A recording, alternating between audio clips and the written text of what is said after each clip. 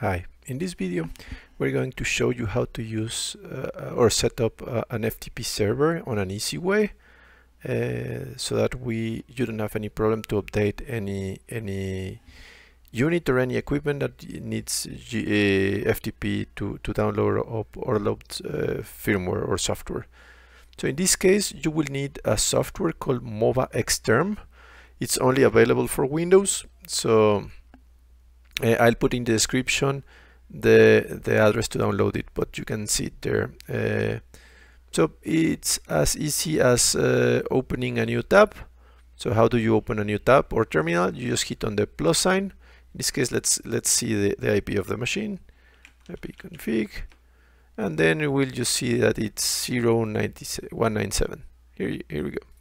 Okay, copy. And then we just need to set the FTP server. That's going to happen under Tools, and then Network Services, and you'll get a window. Here you'll see FTP server. It has a ton of servers. In this case, we're going to click the gear icon, set the root directory where you want to do that. In this case, I have it here. You select it. You create a login user, admin, and then a password. In this case, let's use admin to go with the Siklu. And then you're just going to click play. You might get a pop-up window warning you that FTP might be insecure. Just hit yes, and then connect to the unit. SSH admin at 192.168.0.10. In this case, that's the unit I'm working with. You just need to put the IP address of your unit. And let's copy the software. So we'll go to software. I think it's copy. It's software download. Sorry. URL. Then the FTP 168.0.197. That's the address we had. And now we need the name of the file. Let me get it. You just remember that you need to put the whole name with the extension. So in this case, let's paste it and hit enter.